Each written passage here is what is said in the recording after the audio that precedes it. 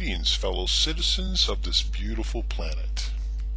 Okay, patriotism is a lie, and just another form of control. Now, I'm sure I'm going to strike a nerve with what I'm about to say in this video.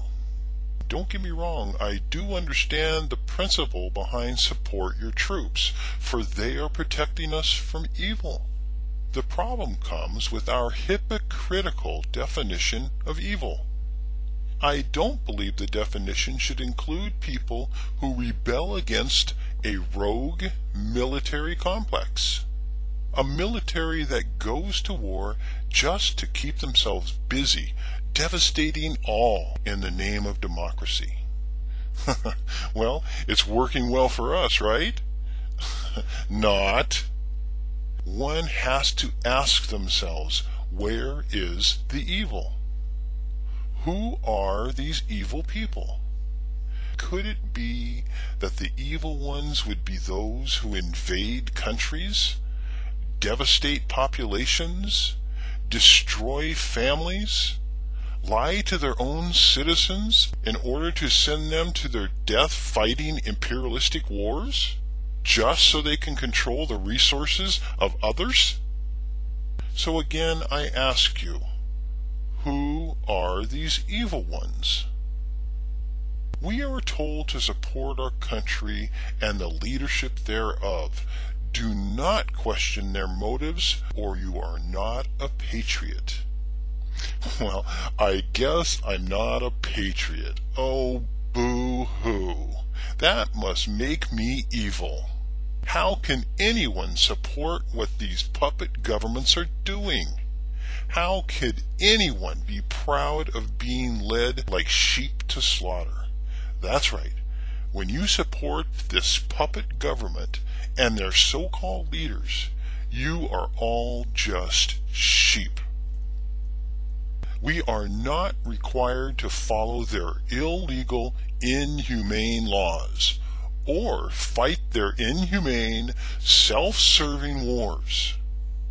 We must take our heads out of the sand, speak out, showing we no longer accept or tolerate their outrageous criminal behavior.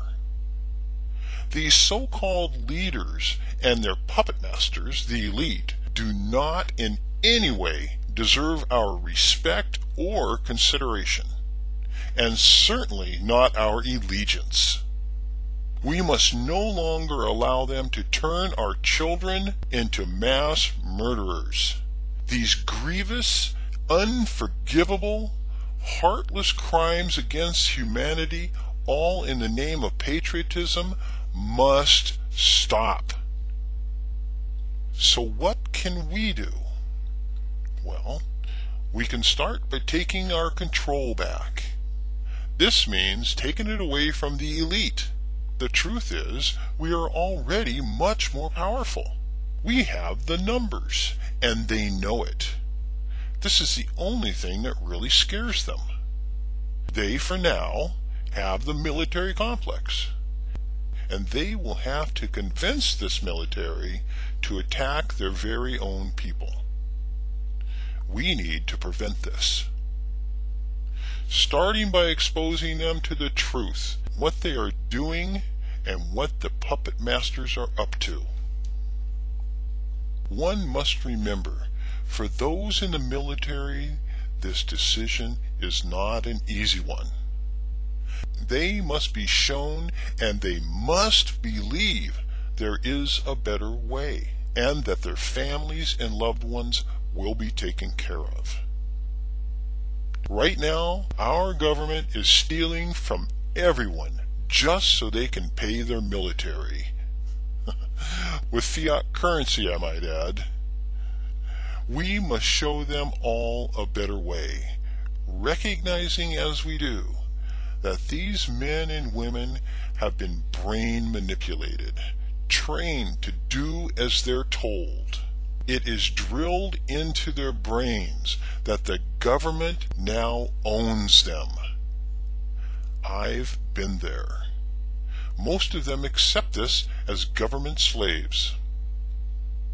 Recall the recruiting ads where these poor young men and women are somehow convinced that what they are doing is admirable? Well, clearly, many of them now know they have been duped, but they just don't know how to get out.